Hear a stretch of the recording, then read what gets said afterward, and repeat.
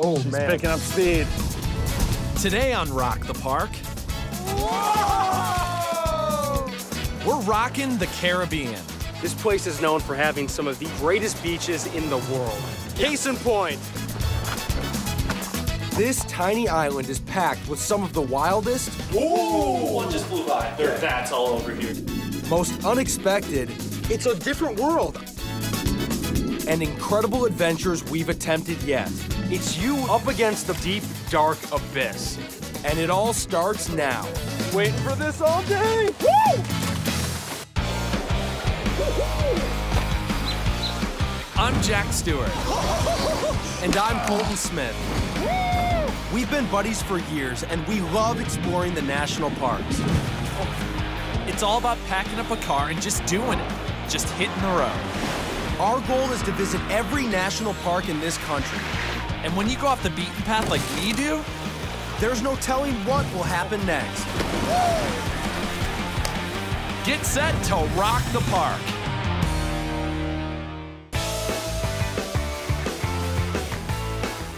Welcome to the island of St. John in the U.S. Virgin Islands. About 2/3 of this island is a national park. So yeah, we're in paradise. We're soaking in the view for a few minutes as we plan how best to explore this 20-square-mile island. St. John sits in a cluster that forms the U.S. and British Virgin Islands, known for large coral reefs, clear water, and marine life. Virgin Islands National Park is on tiny St. John in the Caribbean Sea, 1,100 miles southeast of Miami. Our plan is to explore the island's tropical forests, coral reefs, and just bask in the warm waters of the Caribbean. I've got a feeling we're in for the time of our lives. St. John has a ton of wildlife, like this colorful iguana. You always think of iguanas being this perfect green, but he's got this red mixed into his head and down the back of the spines on his tail. This is a lesser Antillean iguana. They are now endangered due in part to habitat loss and hunting. You can definitely see he's lost his tail because it just cuts off right there. Yeah. Iguanas will shed their tails to escape predators, and in most cases, it'll grow back. Time for us to change into our hiking gear and hit the trail. The hike's about 2.5 miles, but we go down about 900 feet in elevation from up high on the cliffs all the way down to the ocean. There's tons of ferns and lots of really awesome trees that just look like they're straight out of the Amazon. Speaking of, it's a big old tree. Whoa. This is like a wall, but it's really a root. Oh, that is one sturdy root. One of the planet's largest trees, the kapok can grow over 200 feet tall. The large buttress roots help support it. So we're marching, making some great progress. And then I spot something that kind of freaks me out.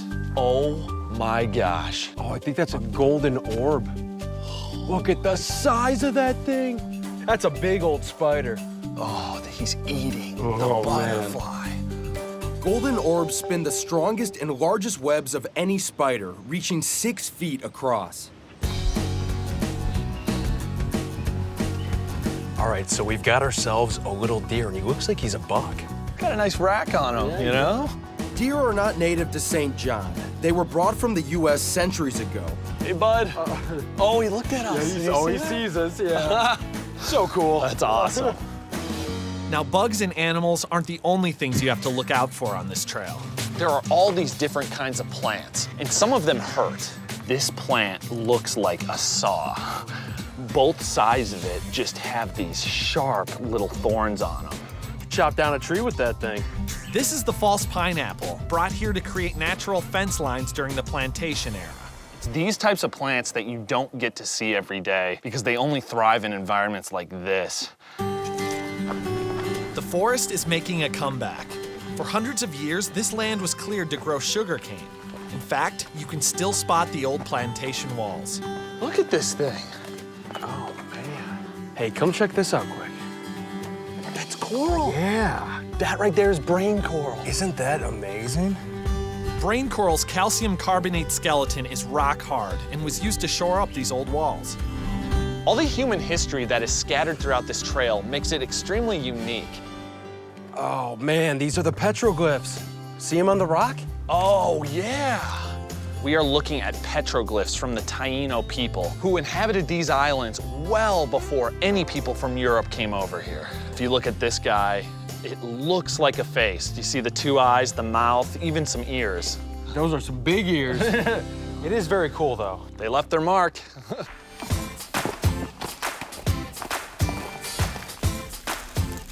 We walk out of the woods, and there's this huge structure that is just perfectly intact. We're at the sugar mill. Oh, man. This thing is well preserved. During the 17 and 1800s, Reef Bay Sugar Mill processed sugarcane to make sugar, molasses, and rum that was shipped to Europe and America. I want to see what's inside of this place. Oh, bat. Oh, he's looking at us. Even with their 16-inch wingspan, these guys won't hurt us. They're Jamaican fruit bats, and they pollinate flowers, disperse seeds, and eat things like mosquitoes. We might have woken him up from his nap. Oh, yes. Bats.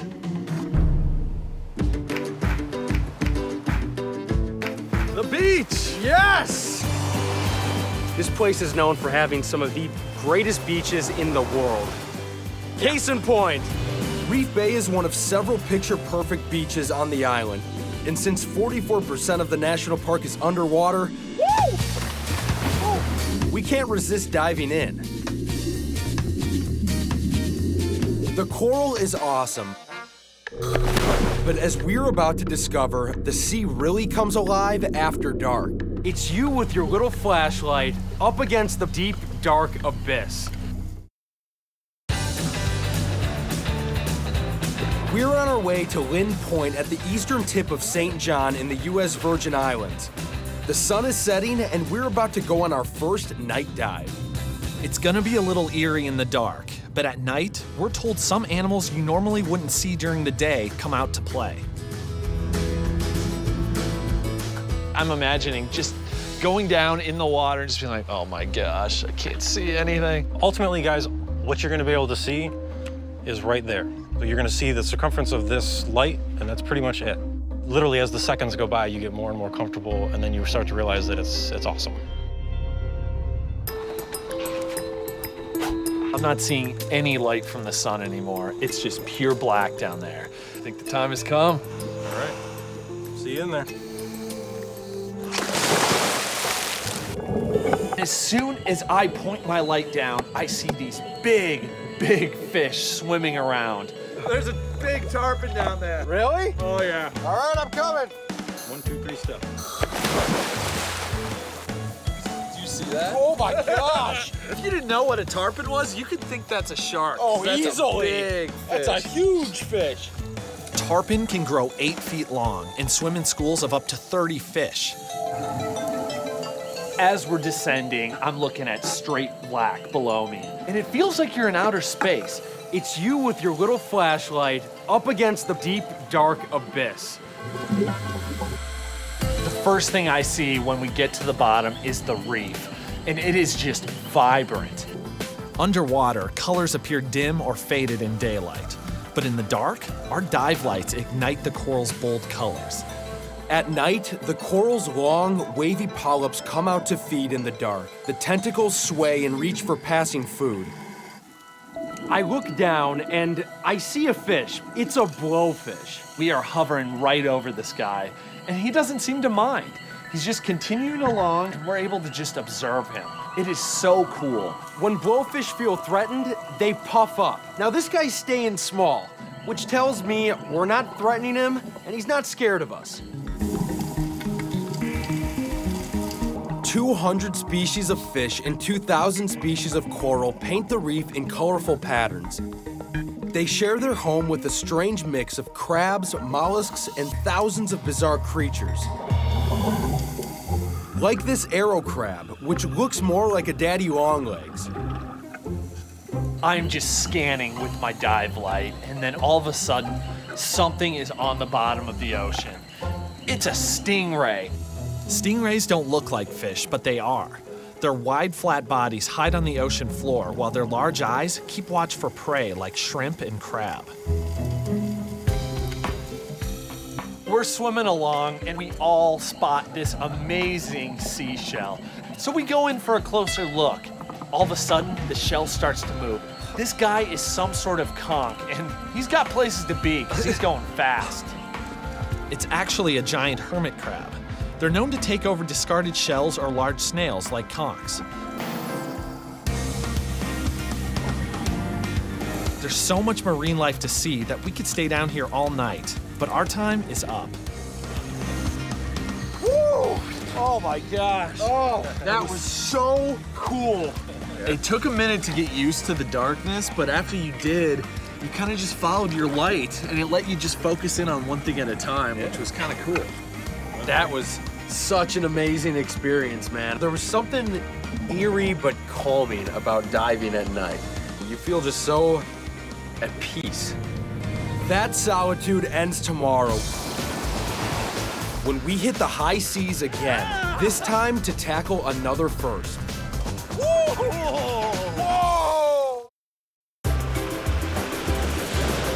It's our final day in paradise, and after 2 days of exploring some amazing wildlife, we've decided it's time to tackle the high seas in a catamaran. Hey, how's it going? Good morning, guys. Colton. Colton, Kendall. Kendall, nice to meet you. Jack. Jack. You guys are gonna be great. Come on. Okay. All right. We're in Cinnamon Bay on the island's north coast. We've never sailed before, and our instructor Kendall is showing us the ropes. Kendall's definitely a laid-back guy, but then he starts talking math. He's whipping out all these angles, drawing these lines, talking degrees. We're gonna work at 4 quadrants. 0, 15, 45, 90. So easy. It's all physics, right? He's showing us the different angles that you want the sail to be in, how to go into the wind and how to go downwind. Once we get out there and start sailing, I have a feeling this is gonna make a lot more sense. This 16-foot-long catamaran can reach speeds of up to 23 knots, or 26 miles per hour, all by the power of the wind. This is your tiller crossbar. This is how you're gonna control your boat. Jack, you're gonna sheet in. That's pulling your line in, okay?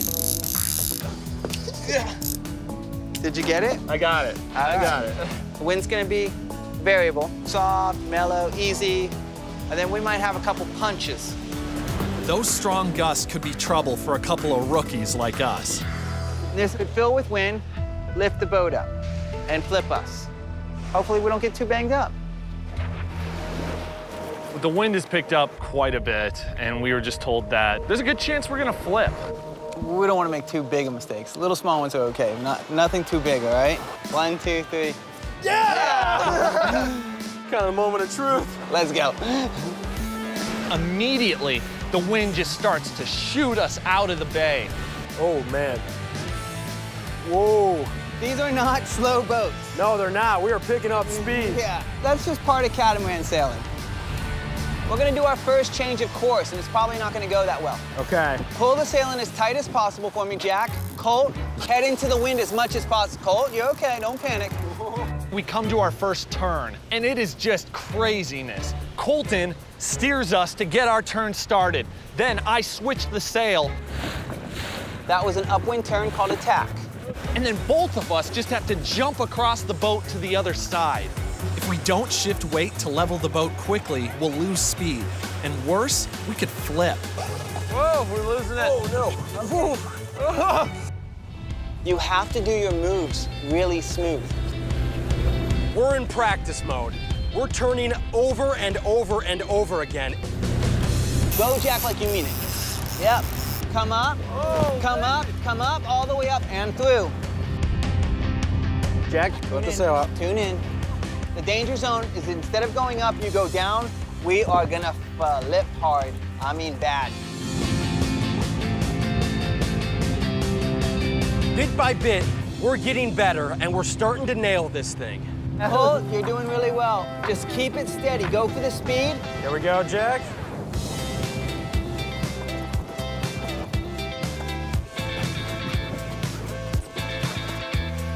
All right! Yeah! Now we're racing. Looking good. Whoa! All right. Yeah! It took us a while to master our upwind turns. And then Kendall says, it's time to go downwind, which is much harder. A downwind turn is called a jibe and is more dangerous because both sails stay filled with wind throughout the move. Colt, turn me downwind. out of nowhere, there's just this big whack. Whoa! I'm thinking we just did something wrong. We're going down. And it's violent. So listen. That is real violent, man. Cole, twist us out through that turn. Nice and slow. Let her go. How's that? That was better. Okay, downwind, jibe, a lot more violent, okay? Yeah. That's just the reality of it. We're feeling confident. We've mastered both turns. Now it's time to see if we can get back to our beach. We're going so fast right now, and my adrenaline is through the roof. Feels like we're getting air. We are coming in hot. Steer us right onto that sand. You'll be all right. Be positive, Colt. We got wind. Oh, man. Big wind. You're okay. Be positive. Be positive. Be positive. Go for speed. Oh, I hit the sand. Oh, no. Let it out. Oh, yeah. Wow, that was great. Oh my gosh, that's intense. Oh, man, that was real intense. I'm speechless. Yeah, I kind of am too. That was just like, yeah. Do we have the workings of a couple sailors, or? I think you're good. Now I have to ask, are you ready to take this out by yourself? I think you should go for it. We're normally up for any challenge, but we're not sure we're ready to sail solo yet.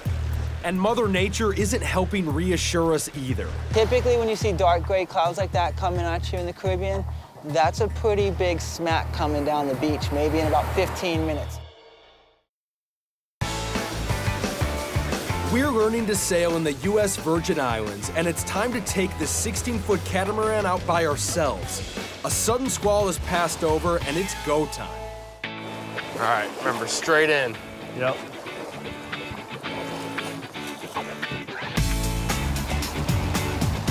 So you can definitely see the wind has calmed down. We're moving, but not that fast. There's just enough wind to give us a chance to nail some tacks and jibes on our own. I'm starting it. You're going this way, right? Yep, turning outward.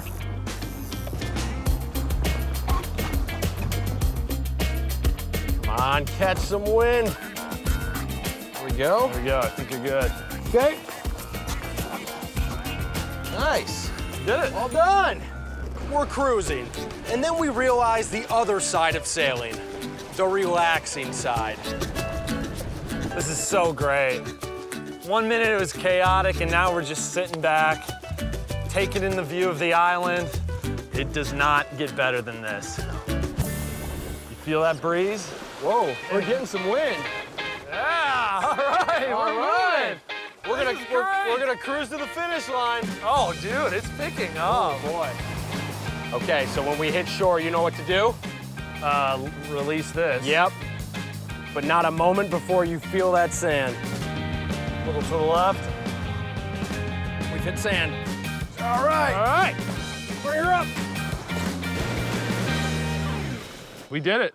I'm feeling this won't be our last time on one of these catamarans. I want one now. Yeah. I mean, that was a blast. I thought you did great. It was great in those few hours to get to see both sides of it. For a beginner, you saw it as rough as we would let someone out in.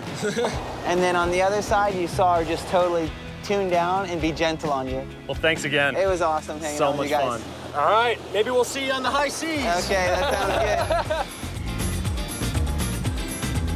good. What an incredible place. We pushed our boundaries on this trip. Sailing was crazy. I had no idea that it was going to be that chaotic. And then night diving. Again, it's something that I never pictured we'd do, and we knocked off two brand new things right here in the Virgin Islands. Two completely different situations and environments. When you finally figure it out, it's the greatest feeling in the world. This place is paradise. Absolutely. Virgin Islands National Park and the little island of St. John left a big impression. And remember, Hey, if we can do it, So can you. So the next chance you get, go out and rock the park. I got so tan out there. I'll tell you one thing. This hat is never coming off of my head. don't think that you're going to be captain every time we go sailing. This hat means I'm the captain. I'm captain next time. I don't think so. I'm driving. All right, all aboard. On to the next park.